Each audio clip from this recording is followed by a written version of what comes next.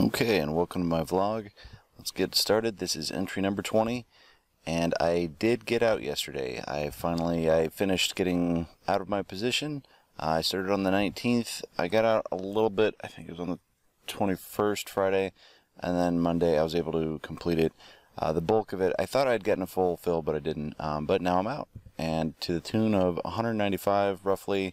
I did get out at two different prices, but they're pretty close. But the bulk of it, I use those price points, so I might be slightly off by a few dollars, but that's basically it. So made $200, basically a long weekend, like from Thursday to Monday. So I'm pretty happy with that. I'm still still playing catch up from my loss. We're gonna keep going from here, and to learn my method on how to make around $200 in a good part of a weekend, check it out on Udemy. And if you want to look at my exact price points of every trade, get it on Patreon. The low tier, there's only 8 spots left. And as always, don't look for a fair fight.